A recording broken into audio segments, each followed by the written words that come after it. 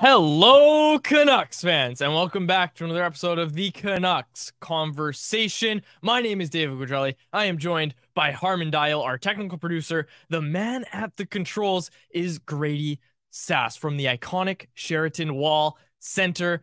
This episode of Canucks Conversation is brought to you by our friends over at Greta Bar YVR, the home of our electric watch parties. Greta is Canucks Army's spot to catch the game throughout the season, playoffs, and also our place to chill in the off season. We're going to have another watch party coming soon, folks. The first one was electric. I was in Edmonton for the first watch party. I don't know if I told you too. that. Yeah, we were there together. You know what we didn't do?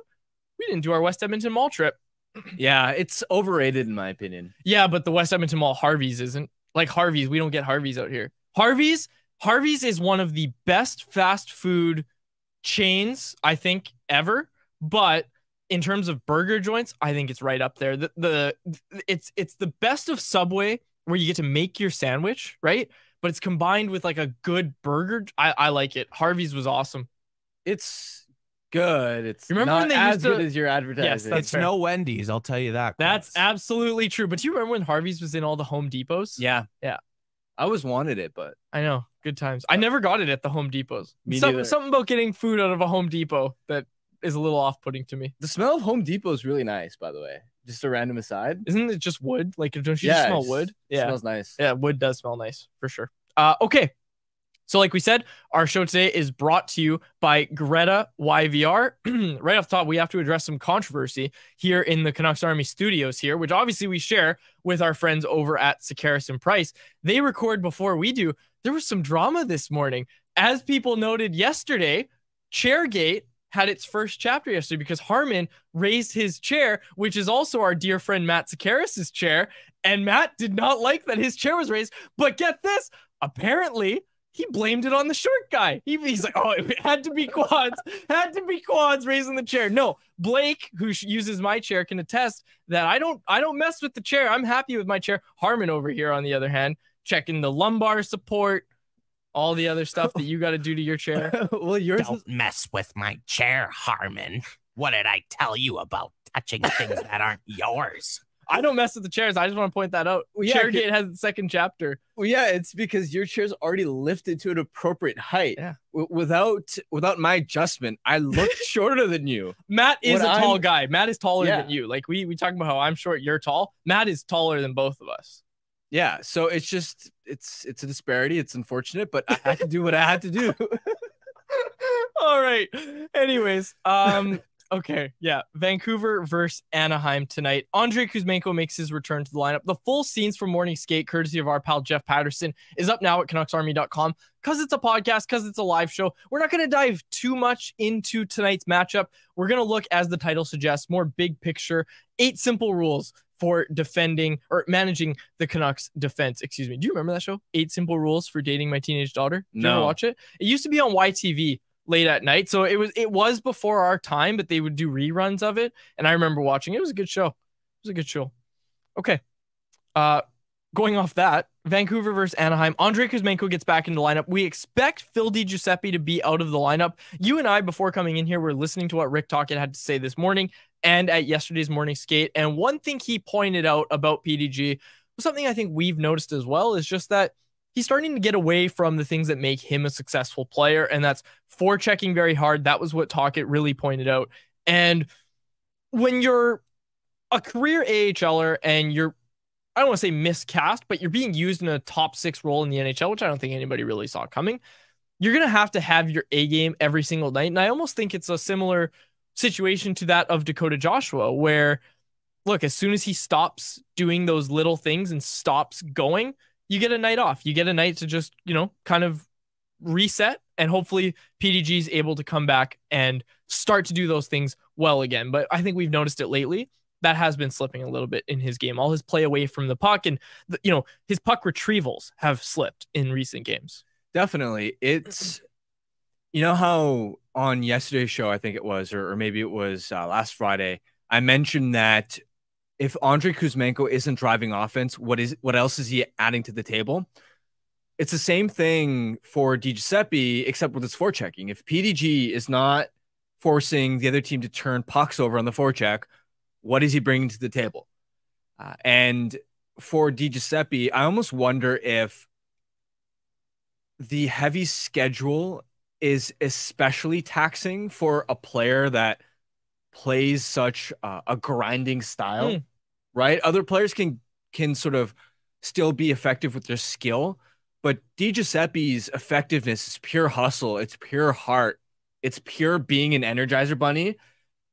And that can be tough to sustain over a full 82 game season, especially when there's a lot of travel involved. And so you hope that, hey, this is a chance to hit the reset button, give him potentially some extra rest, and that hopefully he can look like he's shot out of a cannon when he does return. Of course, I should also mention at yesterday's practice, he was the odd man out during the line rushes, but Tocchet did not sort of exactly. And we talked about it yesterday that this is something we've even seen with Joshua, that he was the odd man out at practice, got into the lineup the next game. We'll see, but with Kuzmenko returning, who do you take out? Like, yeah, I would think maybe Beauvillier, but I think the experiment with him with that Miller line is too fresh for this to just be okay, you're out at practice, you're back in the next game in terms of Phil Giuseppe. I think Beauvillier stays in the lineup, but in the spirit of competition, which we've talked about before, and it'll be a topic on today's show as well, you want to keep guys accountable and you want to keep that level of competition high. So I think the way you do that is, yeah, you give Phil Giuseppe the night off, but tomorrow or whenever the next game is, you take Anthony Beauvillier out. And I mean tomorrow because they're going to practice tomorrow probably. So you want Anthony Beauvillier probably as the next guy out. You're not taking out Nils Höglander, you hope, unless he has an egregious mistake tonight. Like, that's the thing, right? That can happen. You're probably not taking out Nils Höglander. You're not taking out either Dakota Joshua or Connor Garland. Again, egregious mistake aside tonight. You'd think Anthony Beauvillier is the next guy to have a turn in the press box. Yeah, but the other thing to sort of keep in mind too is Beauvillier over his NHL career has been a significantly better player than PDG. So it's not a case that by default it's just going to be Beauvillier. It's just, okay, now you got to perform to the level that we know you can, because if you don't, then I think there's the pressure of, okay, then you're the next man up in terms of a seat in the press box. So yeah, that's fair. As we continue our preview of today's game, I want to get to this comment that I saw from a commenter on YouTube. Shane Odell said, "No one has time for an hour-long podcast. Give me 10 minutes and get me the hell out. I love you guys, but get me the hell out." Shane, I promise I didn't tell Shane to put this comment down to try to convince our bosses to let us work for 10 minutes and leave. I didn't tell him to, but Shane, a lot of people do want us to talk for a little bit longer than 10 minutes. And I was thinking about it. Every other show in the market is longer than ours. Like, every radio show is longer. Every podcast, they're all longer. Like, we probably have one of the shorter ones, if not the shortest, at least in like the mainstream sphere or whatever. And I don't know. I think a lot of them are too long. I agree, but I don't think 10 minutes. Come on, Shane. I think we keep it pretty short here. We keep it pretty compact until Quad starts going off about BCHL. Do you want to hear about the BCHL? No. Next topic. Well, we'll keep moving on with the Canucks game preview, but I just want to get that. I thought that was a very funny comment from Shane that he was like, 10 minutes, get me out of here. Also, the fact he said, "I love you guys, but get me the hell out of here." It's like, geez, we don't have you trapped in the room like, with Shane, us. You could stop listening if you wanted to. Exactly. Nobody forced you to watch or listen, Shane. We appreciate you listening, though, Shane. We do. Okay. Cole McWard makes his season debut tonight. Mark Friedman is the odd man out. Does that surprise you at all? Because as soon as you walked in the office, you asked me about it and you said, wait, so not Noah Juulsen? Yeah, and then I realized, you know what? Juulsen hasn't actually been that bad the last 3 games. For as much as I've criticized the guy and as much as the results for the season have not been promising, and for as much as I'm still convinced that he should not be a full-time NHL defenseman, he's been good enough to stick in the lineup. Friedman's game has slipped. He hasn't quite been as calm, as steady, as reliable as he was when he was playing on the right side next to Ian Cole, which again sort of tends to happen, right? Friedman was a typical quad A type defenseman where floating in between the AHL and NHL. I think he only had 50 odd games of NHL experience before this season. So to expect him to maintain the level that he showed during his first handful of games in a Canuck uniform, You probably didn't anticipate that lasting over the full season, so it doesn't surprise me. And I'm curious to see how McWard looks. He had a strong preseason, and as long as he doesn't end up in penalty trouble like he did often in preseason, I don't think that there's much of a drop off there. Karan is getting his anyone else in very early, which we love to see. We can compile them and have them ready when we get to our anyone else segment later in the show. But he said, why are they so reluctant to put Hirose in the lineup? I think if he gets in the lineup, you're still going to see those sheltered minutes. But I think there are a lot of reasons that they're a bit reluctant with Hirose. I think his hockey IQ is very good, and that's something Tocchet's even spoken about. But just in terms of getting physically overmatched at the NHL level, like, I don't think Hirose has that level to his game. Like we see guys like Quinn Hughes. I know maybe that's a bad comparison, but Quinn Hughes can spin off of contact. He's really smart with his reads. And I think Hirose, while he does have a sharp hockey IQ, I still think there's just some room to grow physically for him in terms of what he does with his body when he's out there. He also doesn't kill penalties, which when you look at Juleson, for example, they lean on him in a second unit role. Especially when you have Hughes and Hronek to a lesser extent, but Hronek isn't the biggest guy either. I'm sure that Tocchet and Foote look at it and go, well, we're not the biggest blue line, especially with Carson Soucy out. Do we really want to replace Soucy, who's 6'6", 6'7", with Hirose, who is light, who can get out-muscled down low? And so, right or wrong, I think it's, part of it is stylistic for sure. Grim Studio said Hirose is too small and he gets outworked. Karan said, but wouldn't McWard also be outmatched physically? And Pimpan Strong, which is a great name, pointed out that McWard is bigger. I don't think McWard has been getting, just in the limited Abbotsford viewings I've seen and what I've talked to with Dave Hall, our guy out there in Abbotsford, and Cody Sievertson, McWard is stronger on pucks, at least from what I've seen. I think McWard is stronger on pucks. I think he is a little bit better physically, and I don't think he gets outmatched quite as easily as Hirose does. I don't think it's a little bit of a difference either. I mean, I remember when McWard first signed and I saw him at practice, and it's always different watching players this sort of size in person at the rink, especially when you're actually close. And McWard looked like I don't want to say a big dude, but above average, legit NHL size. He'd change his chair height. Yes. Whereas Hirose, he legitimately looks lean, skinny, a little undersized. To me, there's a significant size disparity when you see them in person on the ice. Yeah, he plays big. Thatcher Demko starts tonight. Any other things you wanted to get to about tonight's game before we move on here? Because I'm excited for this next segment. I'm very excited. Let's move to the next one. I'm very excited for this next segment. Before we do that, we got to get to our Light the Lamp contest, courtesy of our friends at 4 Winds Brewing. Grady, I'll give you a sec there. Yeah, great. Look how fast Grady's got those lightning fingers, fastest fingers in the West. Okay. Vancouver is playing Anaheim tonight, and we want to know who's going to score the first goal.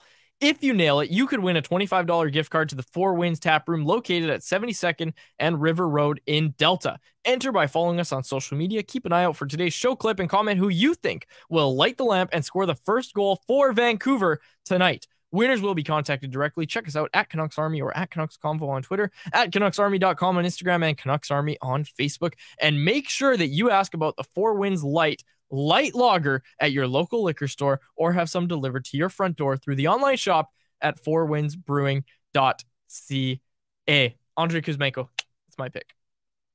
Bold. I like it. JT Miller. Good pick. Okay. Let's actually, Grady got this for me. I asked him to pull it up. Can we get the defense pairings here, Grady?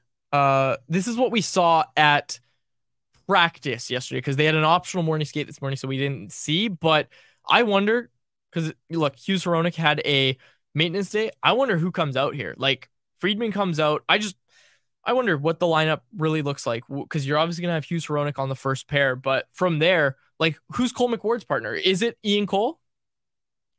Thing is, this coaching staff has taken, they call it by committee approach.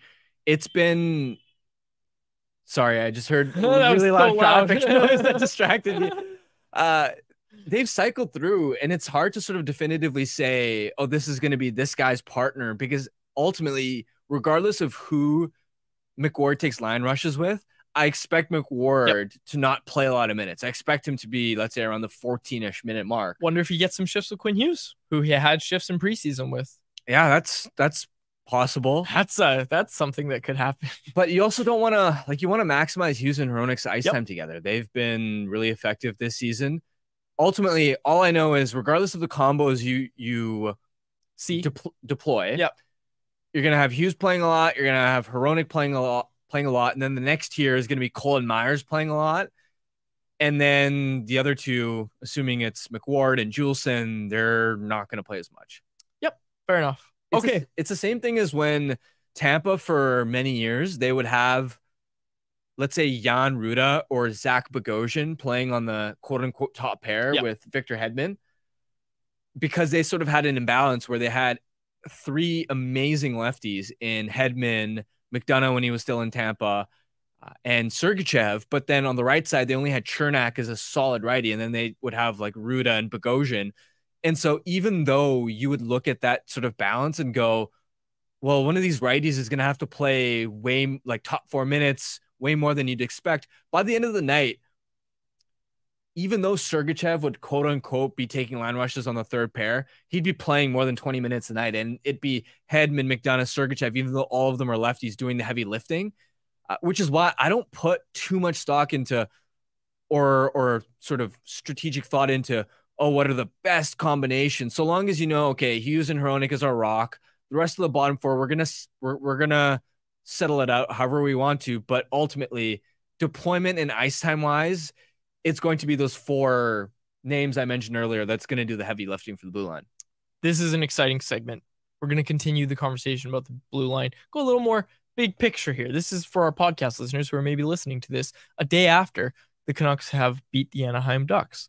8 simple rules for managing the Vancouver Canucks blue line. We've come up with 8 things that we think are vital to keeping this blue line fresh, to keeping them competent, and ultimately to keeping the puck out of the Canucks net. I'll go first. My first one feels easy. Keep Hughes, Hronik as fresh as possible.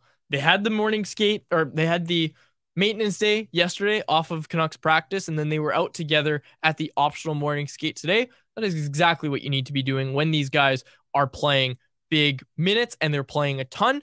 The other thing that goes into this same topic is watch their minutes during games. I've asked Rick talking about this, and he's pointed out that power play minutes are easier.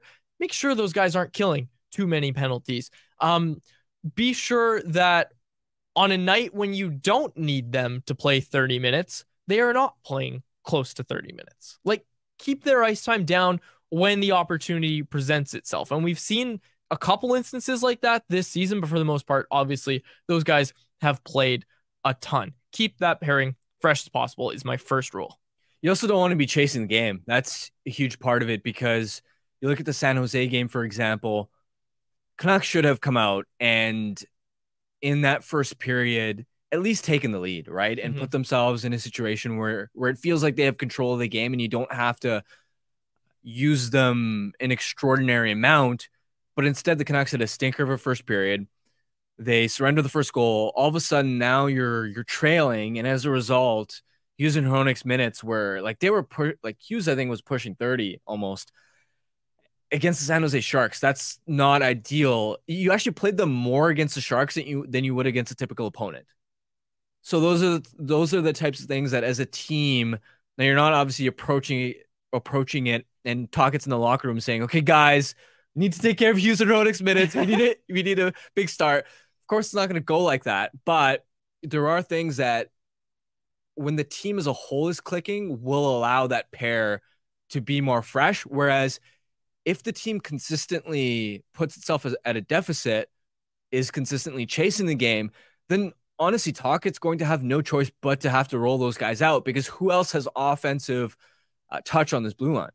Fair enough. My second rule, keep the competition healthy. This is something we've discussed a lot with the forward group in terms of the odd man out, being able to cycle in and out who that is, and keeping it kind of a keeping everybody accountable. We just talked about how this team seems a lot more accountable than they have in recent years.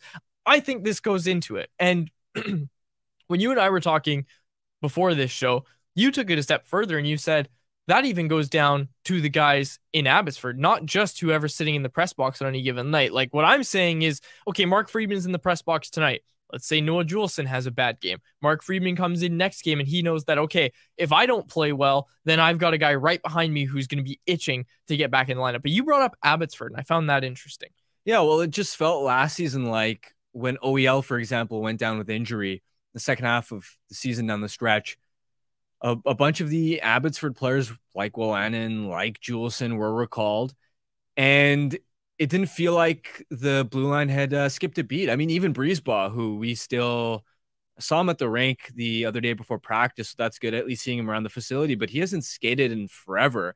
It'd be great to have him healthy again because he's another at least safer, reliable, calmer option. But last season, it just felt like the Abbotsford defensemen, you weren't as worried about those guys drawing into the lineup. And when those guys are playing competent minutes, it increases the competition level, as you said, and it forces other players to level up. I also think it goes back to what they talked about in training camp, and that was that, first of all, Jeremy Colleton was on the ice a lot, but Tocchet spoke about how him and Colleton are keeping in pretty close touch about making sure the things that are taught down in Abbotsford are also being what's up in Vancouver. Like those teams are playing the same systems, for example, that type of thing. I think that's something that goes further into that of making sure that whoever the next man up is from Abbotsford can kind of step in and not be like, okay, I got to learn this. I got to learn this. I got to learn this. It's like, no, this is basically what I've been doing in Abbotsford, just much, much faster because obviously it's the NHL. Okay, your first rule. Number 3. For me, this is a smaller thing, but it can compound and make a difference over the long haul. Is I'd like to see the Canucks' blue liners, especially aside from Hughes and Hronek, because they don't need this work, dedicating extra practice time to work on their puck skills. Now, this may seem sort of strange or cliche, but I remember talking to Luke Schenn last season, I believe, and I was speaking to him about how he essentially rebuilt his career, because this is a player who in Anaheim was waived, passed up on waivers, nobody wanted him, was an unspectacular sort of depth player at that point, and of course got to the point where he was effectively caddying Hughes in a top 4 role, did the same thing in Toronto with Morgan Riley, got a big contract in Nashville, especially at an older age. So it's like, this is an unprecedented sort of aging curve, if you will. And one of the things that he highlighted that I found so interesting was this idea that he said NHL practices aren't really designed to help defensemen work on their puck skills.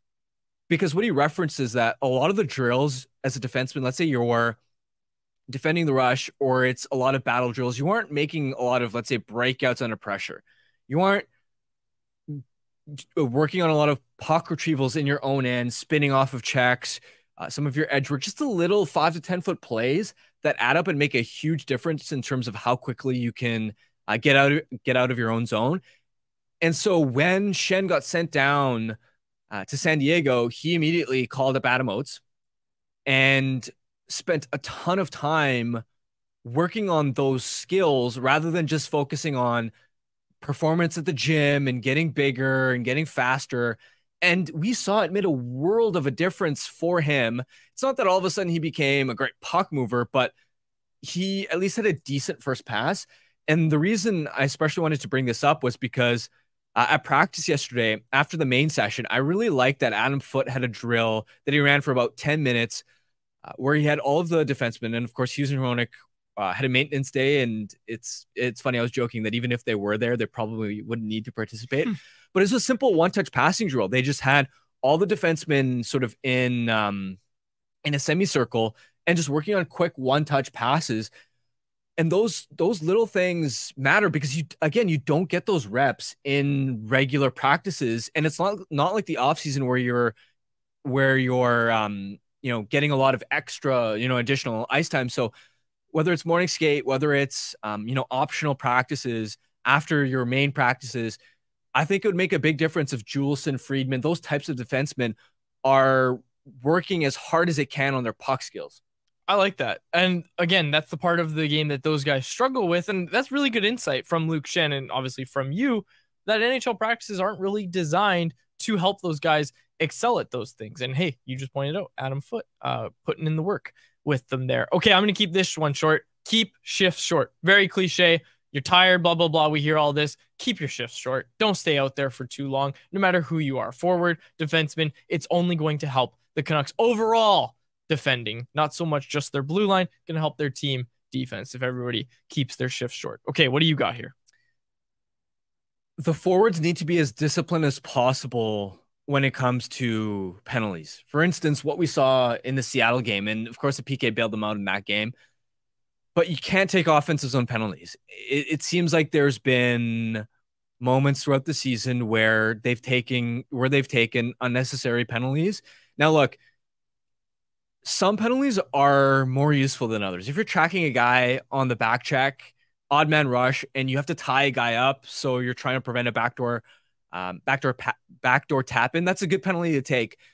But some of these holding penalties or obstruction when you're on the forecheck, that's just a little bit lazy, especially because I wanted to highlight this. The blue line as a whole already takes a lot of penalties. I'm not going to expect them, like, sure, I can say, oh, the defensemen should take less penalties, but that's just not realistic. The blue line personnel are who they are. It's on the forwards to help them out as much as possible. So, for instance, if you look at the last 4 seasons, including this one, 215 NHL defensemen that have logged at least 1,500 5-on-5 minutes. Myers has taken the second most penalties of all NHL defensemen. Ian Cole has taken the third most penalties of all NHL defensemen. Carson Soucy has taken the 23rd most penalties of all NHL defensemen. Philip Hronek is pretty high up there as well. Cole McWard drawing into the lineup, we saw that he took a lot of penalties in preseason as well. The point I'm trying to make is I'm not going to all of a sudden expect, like, these are multi-year habits. I'm not expecting those players, especially a guy like Cole who does lack foot speed, to all of a sudden, cut down on those. To me, it's okay, as a forward group, you guys need to be as disciplined as possible, especially because I'm looking at the Canucks' penalty kill numbers, and they've definitely been improved on the season. It's definitely not the tire fire that it was last year, but you look at some of the underlying results. Canucks rank 29th on the penalty kill in terms of their shot against rate and 27th in expected goals against. So this is not a PK unit that can bail you out consistently, in my opinion. Plus, the more time you spend shorthanded, those are just heavy, taxing minutes, especially for those defensemen that are going to have to be blocking shots, battling down low. And we talk about wanting to keep Hughes and Hronek as fresh as possible, especially Hronek, who logs a ton of shorthanded minutes. The onus, in my opinion, has to be on the forwards to stay out of the box. You deleted one of mine by accident in the doc. Did I? Yeah, you did. And I can't figure out what it was. It was something good, I thought, but you just took it out of it. No, I rearranged my one and moved it up. Oh, I see. I didn't delete any of yours. Oh, okay. Trying to blame me? Well, I'm like looking at the doc. Anyways. Okay, this is a good one. I think you actually wrote this one, but simplify Tyler Myers' game and stay healthy enough to limit him to 18 minutes per night. You're not going to get comments from Rick Tocchet that Tyler Myers has been one of our best players if Tyler Myers is playing in that 2-3 role that he's been forced to play throughout his Canucks tenure. The thing he was struggling with so much earlier in the season was not making the simple plays. This has been highlighted a lot in the Stanchies a lot recently. Wyatt's done an exceptional job of pointing this out, but there's been a few plays where Myers has looked like a completely different defenseman because he has just held on to the puck and he's just using his huge frame to shield off the opposition, and they cannot get to the puck because he is larger than them. It is simple. That is what simplifying your game looks like, making the smart plays, not being so frantic and, dare I say, chaotic in your own zone. Myers has really cleaned that up, and it's allowed the Canucks to be better in all areas of the ice because he's making these better decisions, these simple decisions, most notably in his own end on the breakout attempts. But, just a good example is he goes into the corner. There's 2 forecheckers coming down on him. Before, we've seen him shoot it up the middle, hammer it up the wall as hard as he can and just try to get it out, do something crazy as fast as possible. But lately what we've seen him do, and watch for this tonight, folks, is he'll shield the puck and they'll be on either side of him, but he'll wait until maybe the last possible second and then just calmly chip it up to the winger, who obviously with two guys forechecking is somewhat open, and he has the ability to then make the next play. And it all starts with Tyler Myers just making a simple, safe play, hanging on to the puck for an extra second longer, but keeping it in a safe space. This is a great one for managing the Canucks blue line. Allow Tyler Myers to keep playing that simple game we've seen lately that's led to Taka saying he's one of the best players of all time. Part of it is also out of the Canucks' control, which is staying healthy enough so that you're able to reduce his minutes so he's only in the 18-ish minute range, and not just volume of minutes, but the matchups that entails, because when Myers is pushing 20 plus, that means he's going to spend a big chunk of his minutes against top six competition. And that's where I think he can get exposed a little bit. Whereas if he's in a spot where he's mostly playing middle six, bottom six competition, that's when I feel like you're putting him more so in a position to succeed. Because I'll say this, for as much as we criticize Myers and the contract, look, we know he's overpaid. I really believe that he'd be totally fine as a bottom pair defenseman on a good team that has the right support around him. I believe that would be the type of environment that would be conducive for him to play a simpler, calmer style. And it was interesting. I think Tocchet in one of his availabilities specifically cited that he was mentioning to Myers that, hey, you don't need to lead the rush earlier in the season. That's one of the things they told him was, you don't need to be as aggressive pushing up the ice and trying to make things happen offensively. And that's also the mark of a lot of smart veterans. One of the things I loved about Luke Schenn, for example, was that he knew exactly the parameters of what he could and couldn't do. That's a great point. He never tried to do too much, whereas sometimes you have defensemen, and because they have physical gifts, they will try and do things that put themselves in trouble. And that's where sometimes with Myers, even sometimes they'll be pinching too aggressively in the wrong spot and it leaves him in a bad position, right? And those are the areas that he's cleaned up recently that has helped him, I think, play a cleaner overall game. Okay.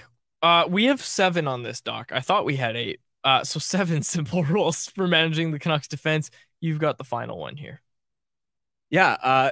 Again, going back to what Tocchet said yesterday that I thought was really interesting, and it's an extension of the conversation we had last week where we were mentioning that, okay, so much of the Canucks' problem with the blue line has been on breakouts, and part of the onus is on the forwards to hustle harder. And Tocchet had mentioned that they needed to do some work with the forwards to review tape and sort of ensure that their wingers and centers are coming deep enough in the right positions and becoming open.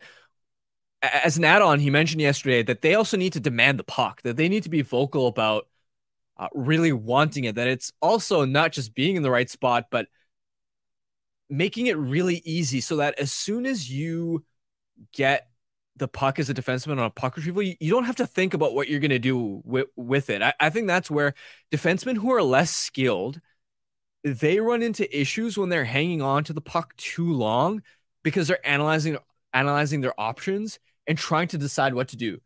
Whereas if you're a forward and you're beaver tailing it, it's so easy where as a defenseman, before you even get the puck, you already know what you're going to do with it. And that makes a world of a difference. You don't have to think. And that's why some defensemen, you want to know why Florida, for example, can turn almost every defenseman into a good player? We've seen them reclamation projects with Forsling and Montour and Ekman Larson.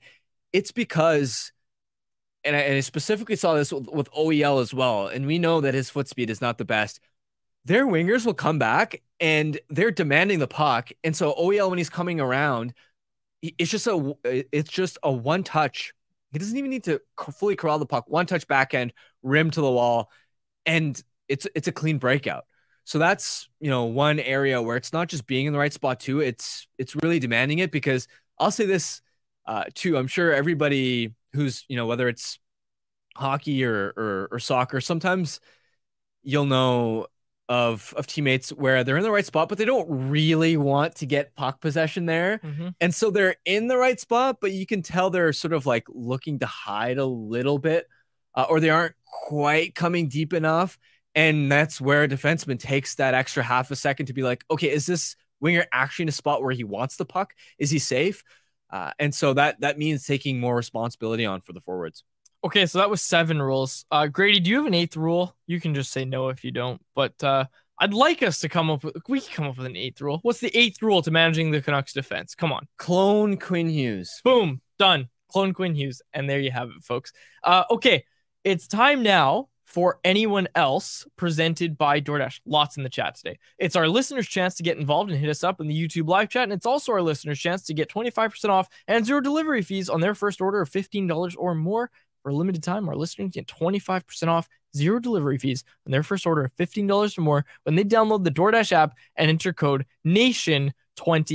That's all capital letters, NATION25, the numbers 25. Offer valid in Canada, subject to change, terms do apply. Okay, we've got a lot in here. I'm going to start one here from Grim Studio, who asked, is anyone else actually concerned about Hronek's brutal defensive play?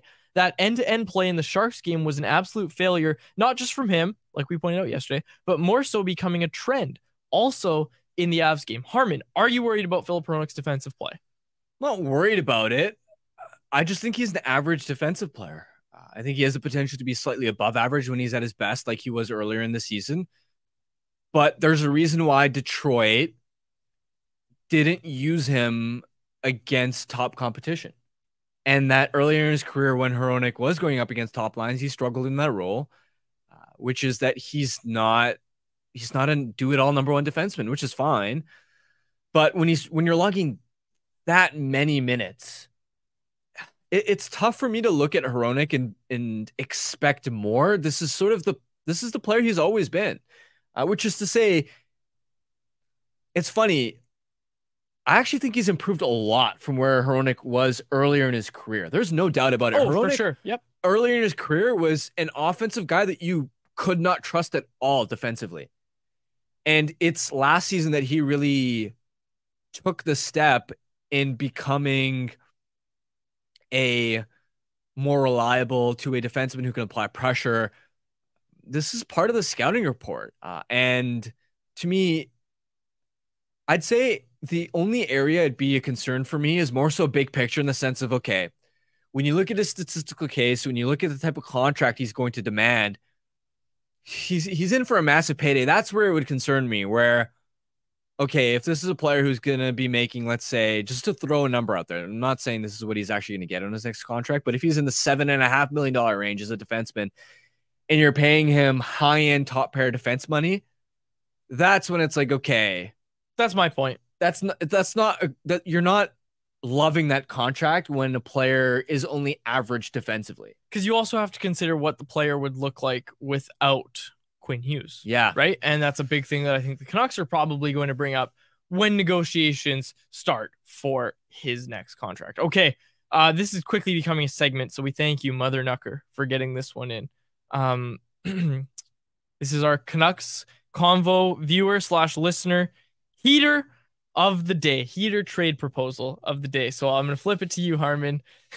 I love this, that people bring in the heater trade proposal. I read it out loud and you have to answer it. Okay. With the crazy situation in Chicago, would it not make sense for us, the Canucks, to send someone like Beauvillier or Garland as a cap floor player for someone like Murphy, who is a solid top 4 right-handed defenseman in the ilk of Ian Cole? Be nice, Harman. That's what he wrote. I thought, he wrote, be nice, Harman.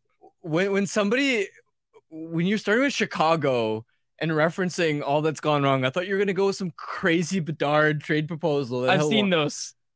But okay, what would it take? How could the Canucks get Bedard? I'm kidding. This is actually not a bad no, it's actually not idea. It's not. I just like calling it a heater trade proposal. Let me see here. Yeah, take your time. I'm looking it over again just to fully process it. Yeah, take your time, because I should actually update. Obviously, the listeners are probably going to know by now. Kyle Davidson held a press conference today spoke about the Corey Perry situation, and he talked about how he couldn't really dive into it much more. But look, all these rumors, Daily Faceoff's Frank Saravalli, who's going to be on the show tomorrow, dispelled all the rumors about Perry and a teammate's mother, which was crazy. We talked about that yesterday. Not true, obviously. Kyle Davidson did say that he can't reveal any details because it is a workplace matter. This does not involve any player or their families, and anyone that suggests otherwise is wildly inaccurate, and it's frankly disgusting. And I absolutely believe Kyle Davidson here that that's true. I believe him here. Okay.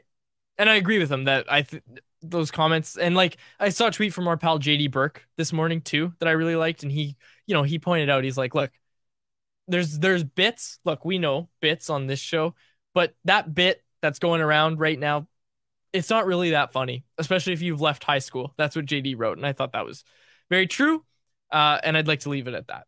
Yeah. Okay, let's get to the trade proposal. Yes. So I don't think that this makes quite as much sense as I sort of initially thought, because Murphy makes 4.4, so it's not really helping the Caps or the Hawks get to the floor. I mean, I guess it would make sense from a perspective of Bedard has no forwards to play with, but even from the Canucks' perspective, Murphy making 4.4 until 2026.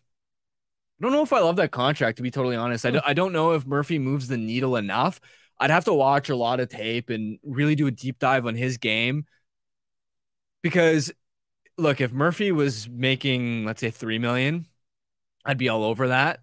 But also then a lot of teams would be all over that. Mm-hmm. I don't love the contract. With the cap going up too, you still don't love it? I don't. I mean, here's the thing that is interesting to me, because this is another Chicago defenseman. But for instance, Toronto acquired Jake McCabe as part of the Lafferty deal and gave up a first for it. So first of all, you're not just going to get it for a pure cap dump. You're going to have to add actual value, which means that you're going to have to give up a significant sort of asset. Again, in Toronto's case, they gave up a first-round pick for Jake McCabe. Now, of course, that came with retention, which made the contract a lot more palatable, but that has not suited. That's not been a good trade for Toronto. McCabe has not fit well, and McCabe fits, I think, a similar profile as Murphy, where I'm like, yeah, he's a top four defenseman on a bad team, but is he a top four defenseman on a good team? Does he really move the needle? Do I like the contract? And so seeing how it's gone for Toronto, and again, how much of a price you'd have to pay either for a retention to make the contract more palatable, or if you're not asking for a retention, of course, the acquisition cost is lower, but then you're worried about the contract. I don't know if I love this. I don't know if I love Murphy as a trade target. Again, you'd have to do a lot of work on the video, on the pro scouting side to be confident that he's worth the contract. Or if you are asking the Hawks to retain, then they're going to be asking for a first round pick. I think that's more thought than the Canucks pro scouting department ever did under Jim Benning. In terms of looking into a player, you just brought up all that stuff you need to look into. Wish the Canucks had done that during the Benning years. I'm sure they did. Yeah. I just don't think they were very good at evaluating defensemen. We're sure they did. That's like you say, there's so many good options when we look at the Canucks historical defensemen. Okay. We'll close out anyone else on this one. From Trip, we'll both answer it. Grady, you can jump in and answer it too if you want. But this one from our listener, Trip. If you were going to create a package for a legitimate top 4D, who would you be more willing to give up? Podkolzin, Höglander, or Lekaramaki? I think it's a bit of a loaded question because presumably all those guys have different values. Who of those three right now, Harman, do you think has the highest value on the trade market? Okay, Podkolzin doesn't. Obviously. It's either Höglander or Lekaramaki. It would depend on what a team's priorities are, and I think it would be different. I think it would be different for every team. The reason I say that is because a team like Calgary, for instance, that's looking for NHL talent, they're in more of a retool mode. They can probably look at Höglander and go, this is a guy that can step into our lineup right now, is already proving to offer NHL value, plug and play, easy. He has higher trade value for us, but a rebuilding team may look at, let's say, Lekaramaki tearing it up in the SHL, and maybe they view him as a prospect that has a higher ceiling.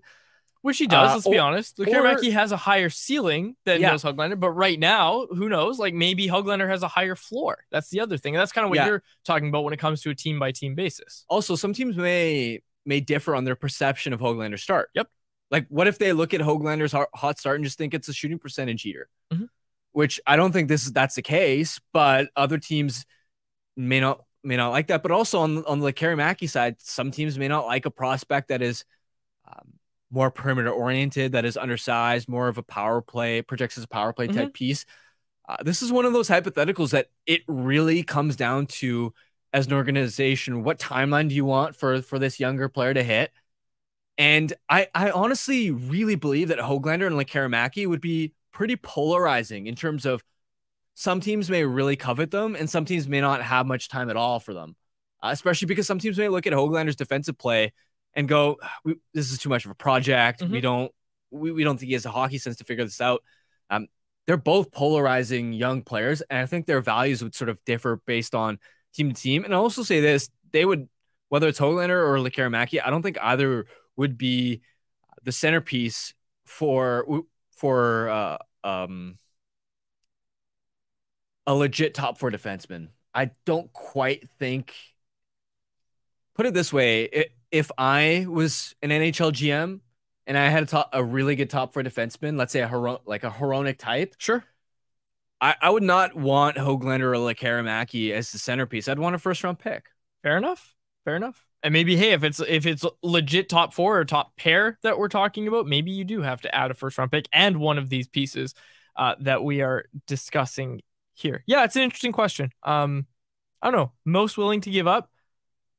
I think at this time you would have to obviously say Podkolzin out of those three, but Yeah. you know, maybe Höglander's the answer, because you have to think that Podkolzin might have a higher floor than what maybe we're seeing right now. Like here's a quick question for you, and I'll try not to ramble on too long. Who has a higher floor out of Höglander or Podkolzin? Well, it's Höglander right now because he's already Right playing now, in the NHL. I'm saying potential though. Down the line, I think Podkolzin has the higher chance of being a legit bottom six player. I don't think Höglander long term is going to be a bottom six player in the NHL. I think he needs to be a middle six winger. Podkolzin could become a fourth liner.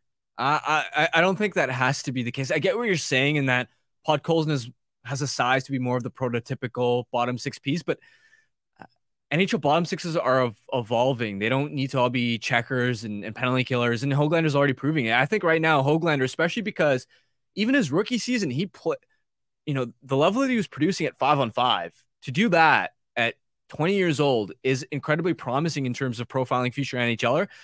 Right, like clear cut, not just right now. Höglander has the higher NHL floor right now.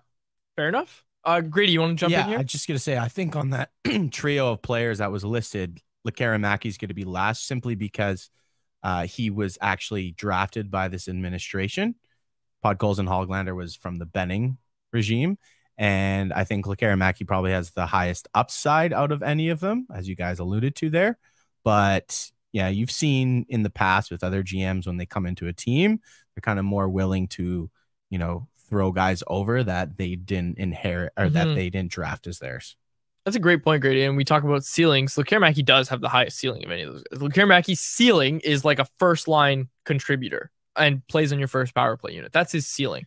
Don't know if he's going to hit it, but that's his ceiling. And I don't think that's Podkolzin or Höglander's ceiling. I mean, Lekaramaki, if he hits, could be, I don't know if his ceiling is quite a Kuzmenko type, but that's the type of role where, okay, you're important on the power play. I'm not looking at you at 5-on-5 as a play driver, but as a offensive finisher and as somebody who the coach might have some troubles with in terms of the defensive side. Yeah. I see him as a potential successor for Kuzmenko, which matters because Kuzmenko's deal is up in 2 years. And if Lekaramaki can come in at some point and replicate what Kuzmenko does, for a significantly cheaper price on an ELC, well, then all those dollars are freed up and you can use it to bolster third line center or your blue line down the road. People are talking about Lego Rocks in our YouTube live chat. Shout out Gio. He's done some work with us in the past. BCIT student, Gio. He's a good dude. Lego Rocks 99. Just want to give him a shout out. But be sure to subscribe to our channel, folks. Subscribe to the Canucks Army YouTube channel. Hit that bell so that you don't miss our shows and our show clips, which are uploaded daily. Okay, that was a really solid anyone else segment. I think we had a really solid show today. We said we'd try to keep it short. Turned out to be longer, as it so often does. Sorry to that Sean guy or what I can't remember his name. Shane, maybe, that wanted us to do a 10-minute show. Not happening. Okay, let's get to our Betway bet of the day, Grady. And I was torn on this one because part of me wanted to say Kuzmenko as the first goal scorer of the game because I picked him as my 4 wins guy to light the lamp. Anytime goal scorer. I don't know if it's going to be the first goal, but Kuzmenko as the anytime goal scorer, plus 200 odds on that over at Betway. A $10 bet returns you $20. I think I forgot to put it in. Anyways, $10 bet returns you $20. Must be 19 plus play. If you choose to play, please play responsibly over at Betway. It would return you 20 profit, giving you 30 total. Thank you, Grady. I don't know why that wasn't all. I thought I'd never do that. I was going to say it was plus 200. But I did I know I did the screen. Grady, did I mess that up or was that you? That was all you, bud. What? All right. What do you Grady guys... might be gaslighting me. I don't know. No, I just pulled whatever's really? in the work tape. I always okay. Anyways, there was I like this comment from. Let me just see if I can find it here. Apologies for Pim Pam Strong. Brock Besser is scoring first on Hockey Fights Cancer Night. Yes, okay. That great poll, Grady. I wanted to get to that actually. That's a great guess. We'll see. Come on, give me a goal scorer tonight. Just anyone. I like the Brock pick. Okay, that's Harmon's going with the vibes. I like it. Good vibes on Hockey Fights Cancer Night over at Rogers Arena tonight when the Canucks take on the Anaheim Ducks. We'll be back tomorrow to break it down, folks. But for now, signing off. My name is Dave Guidrelli. That is Harmon Dial. Our technical producer, of course, is Grady Sass. Thank you so much for listening to another episode of the Canucks Conversation. Canucks Conversation with Harmon and Quads every weekday at 2 p.m. Be sure to check it out on the Canucks Army YouTube channel. And if you missed it, go check it out on your favorite podcast catcher app.